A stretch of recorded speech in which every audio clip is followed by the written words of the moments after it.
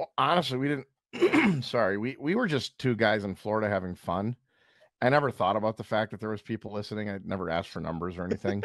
I didn't even know the show was really big. I just thought it was we'd sit there and like, shit on a mic. And I didn't know the numbers were big until like the block size war was happening.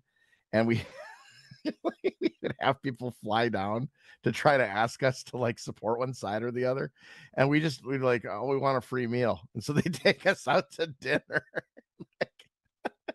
I it was a big show. I just didn't like it was just two of us sitting in a room, fucking around, and then 30, 40 people would be listening at a time, and then it would get disseminated. And like Chris knew the numbers, I think. I really didn't. Mm.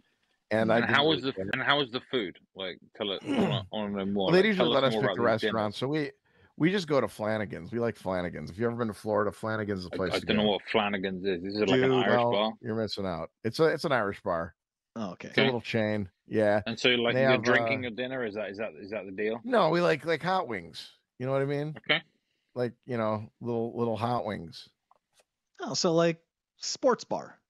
Yeah, I've never yeah. been. I'm in Florida, but I've never been to Flanagan's. You've never been to Flanagan's? No. Oh, you're missing out. It's good. I only moved here 2 years ago, so That's where we'd make them take us to Flanagan's. We'd like get a pitcher of beer and some wings and shit. Hey, Jun said